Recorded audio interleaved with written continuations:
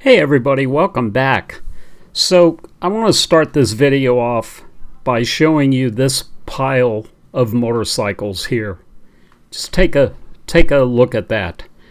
Now, as some of you know who have been following my videos, this bike right here, I have had a number of videos on the restoration of this so-called Left for Dead CBX, and it came off that pile of bikes that I just showed you. So this is the final video on the restoration of this bike, and worked out that I've got 42 videos showing the complete step-by-step restoration of this bike.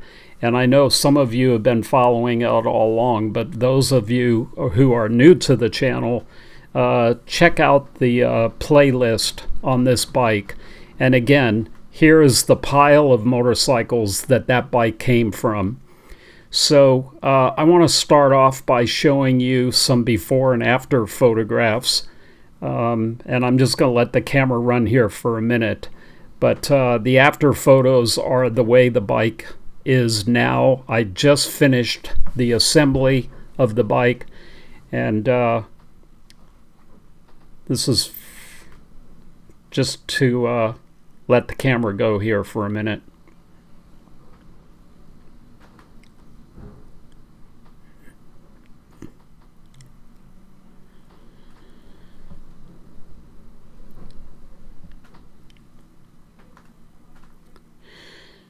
So this final video is going to start out showing some of the photographs that I took of the bike when I disassembled it.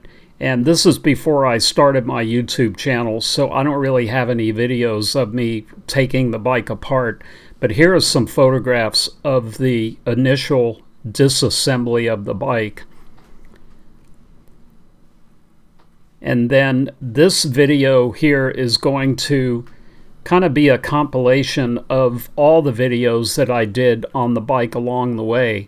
And some of these videos are clips from the previous videos that I did on the bike. And again, if you'll check my playlist on my YouTube channel, you will see a lot of the detailed video on these clips here. So the rest of the video here is going to be kind of sped up a little bit for the sake of time, but I will be showing, you know, the overall assembly of the bike once all the parts were reconditioned, powder coating was done, painting was done, the engine was rebuilt completely, and all the parts and pieces were cleaned up and restored and ready to be reassembled. So I'm going to let the video kind of run here in silence, and I will chime in here and there at, you know, specific points of the video.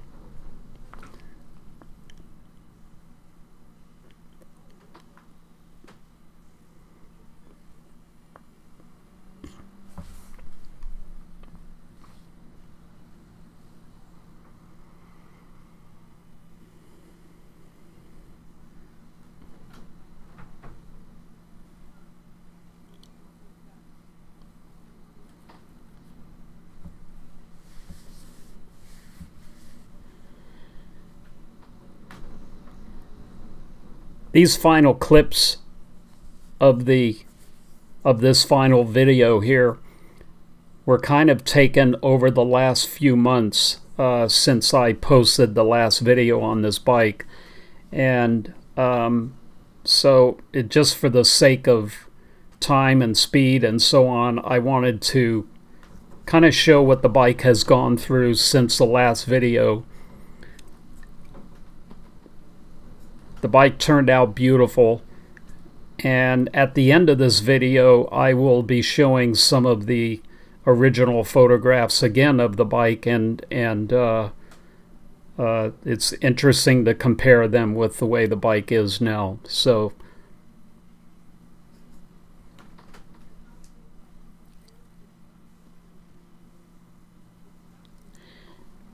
I tried to keep as many of the original parts from the bike as possible. Some of the parts and pieces were destroyed by the pile of bikes and forklifts that had been moving the bike around and so on. So there are a lot of things that are new on the bike, of course, like NOS Sport Kit and wheels and tires and all that. Wheels are NOS out of the box. But the bike had some funky wheels on it originally anyway, and all the bodywork on the bike had been destroyed. But overall, the frame and the swing arm and all the kickstands and the front end, the forks, everything were all original to the bike.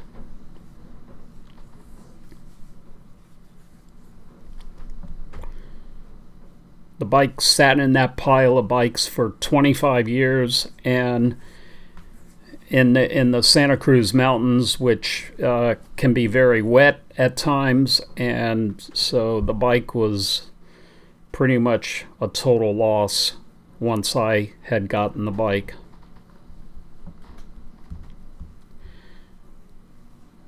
These are all part of the NOS Sport Kit that I installed on the bike.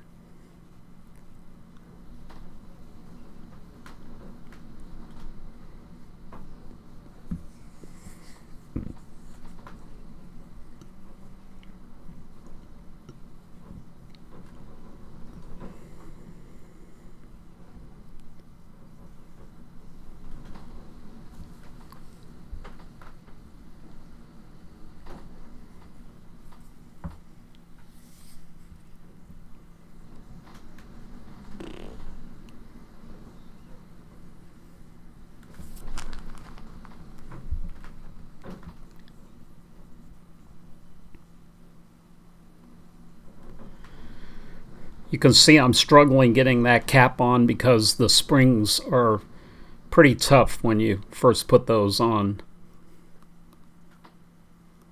Again, the handlebar switches from the NOS Sport Kit, which have shorter wire harnesses on them for the shorter bars.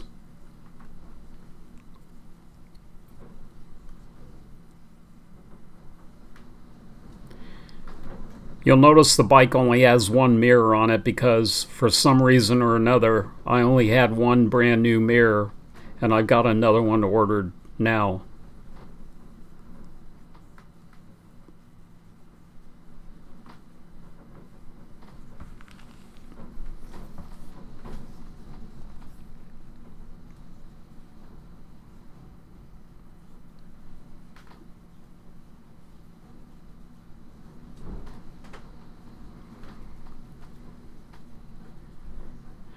As noted there on the screen, that is an NOS headlight shell, which anybody who knows these bikes, the headlight shell is probably one of the hardest parts to find for an original CBX.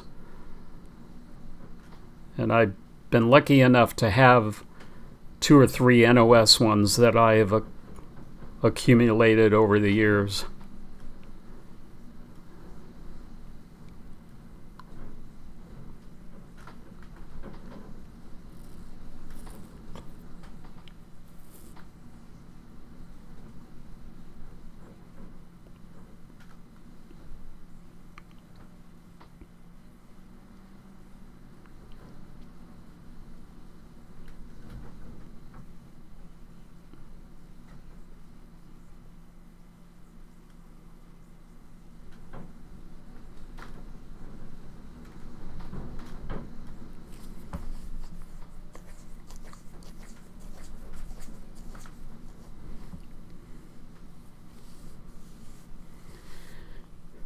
That alternator is not the original alternator to the bike.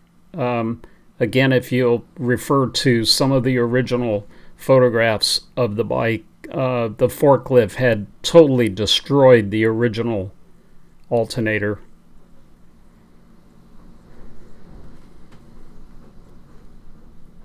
But things like this rear sprocket are original to the bike. I just restored it.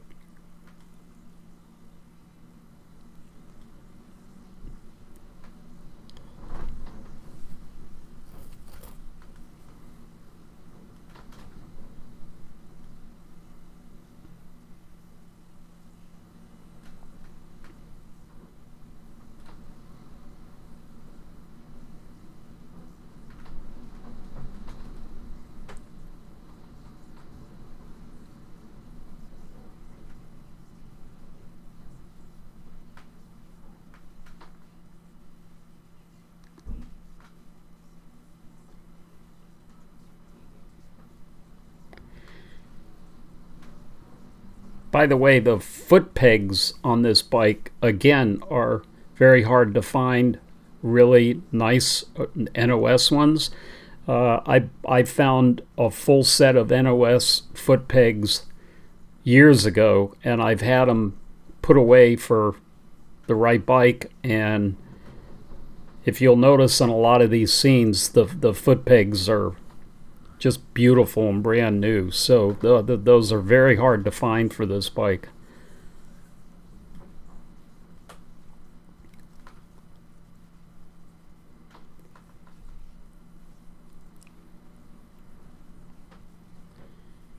As noted there, I have a full video on the restoration of the gauges. And these are the gauges that I feature in that video.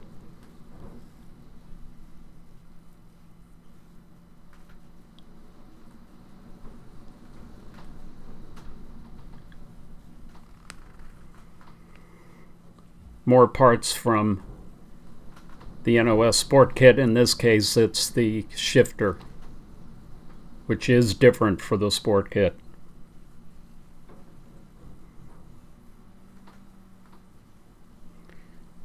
By the way, the Sport Kit was an option for these bikes in the US only. The rest of the world, the bikes came with the low bars and the rear sets. But in the US, they came with high bars and forward controls. So that's what the Sport Kit is. It's the European setup, basically. Again, as noted, I have two videos, part 1 and 2, on these carburetor rebuild.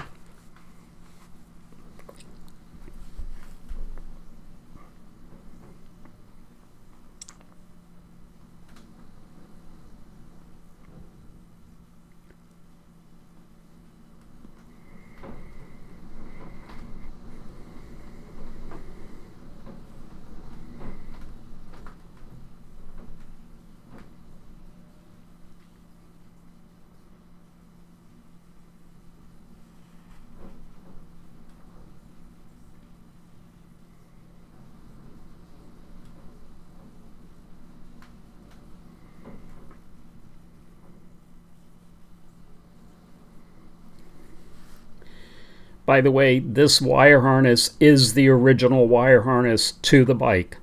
So one thing about the bike, as bad a condition as it was in, the wire harness had never been cut or molested, basically. So I cleaned it up and retaped the whole wire harness as I showed earlier in this video, and it turned out really nice. I had to replace a couple of the plug heads that had been broken and corroded, but other than that, it was in pretty good shape.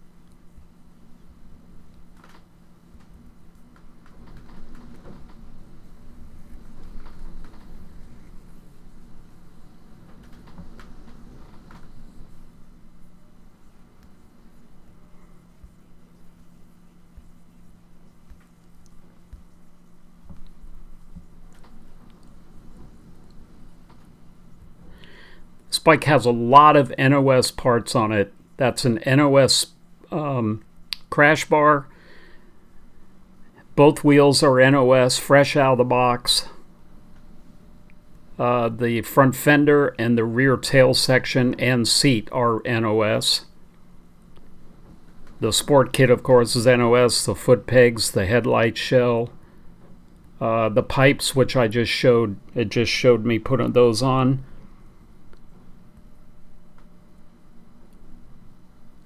This gas tank has been painted, but again, my body shop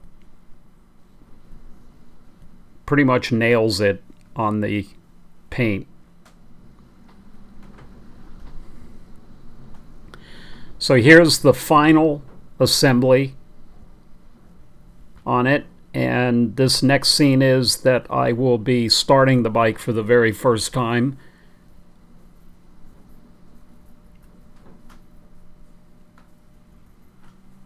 After 25-30 years of being in that junk pile.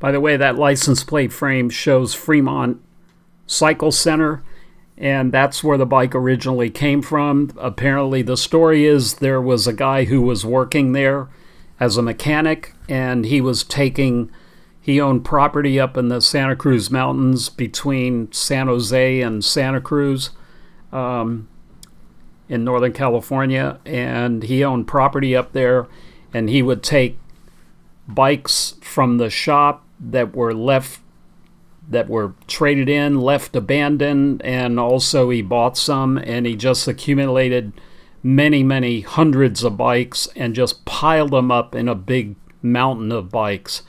And that's where this bike came from. And I just happened to have a Fremont Cycle Center license plate frame from the day, so I cleaned it up, and looks great on the bike.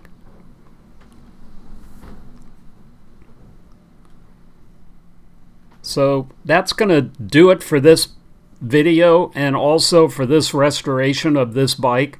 And again, like I said before, go to my YouTube channel, hit the playlist, and you'll see all 42 videos on the restoration of this bike. So thank you so much for watching this and keeping track of this video of this restoration. And please like, share, and subscribe, and I will be producing more videos on more bikes. I've got an 1100F that I'm doing. I've got my 69 Camaro Z28 and a few other things going on too. So thanks again for watching, and we'll see you on the next one.